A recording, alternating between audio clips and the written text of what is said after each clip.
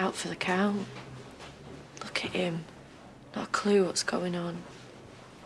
It's a blessing he's too young to understand. What? Too young to remember his own mum if she doesn't make it?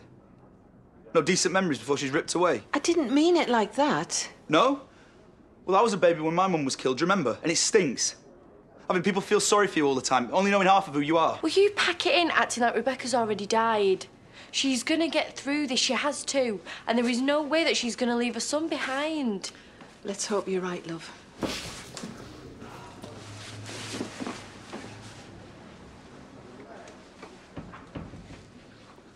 How is she? As my colleagues explained to her nephew, we managed to stabilise her briefly after a transfusion. She's still unconscious, however, which leads me to suspect there might be an internal bleed we haven't located. She's been prepped for a CT scan. It should tell us a lot more. And in normal person speak? She's still critical. I'm sorry. I promise we're doing our very best for her, though. Of course you are. Thank you.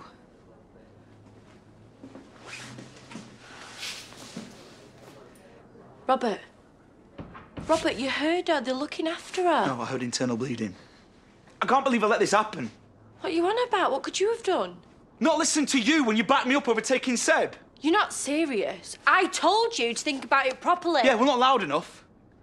I mean, it was a crazy idea in the first place. You should have realised I was too angry and upset to be thinking straight. I was trying to support you. Yeah? Well, look how well that's worked out. He doesn't mean a word, love.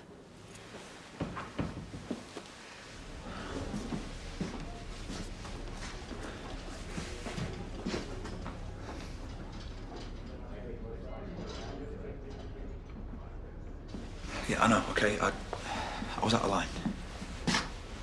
Luckily, your sister's not daft enough to think you meant it. You're scared for your son, Robert. Who wouldn't be? Little Seb's not the only one who needs his mother. I can't figure out how it happened. Accidents happen every day. Yeah, accidents. Only this.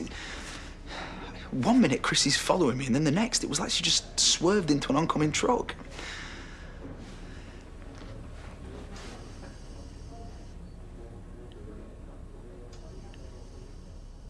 You know, when I found him with her after he was saying he was sorry. Proper state he was in. Wouldn't you be? She was his mother. It was the way that he was saying it. It was like it was his fault. You do realise how crazy all this sounds? The poor lad's just lost practically his entire family, and you're suggesting... Well, I don't really know what you're suggesting. It doesn't sit easy with me either.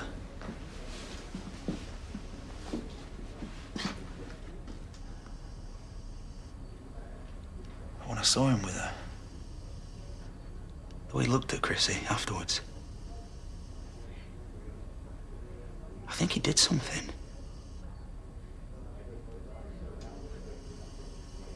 I think he might have caused the accident.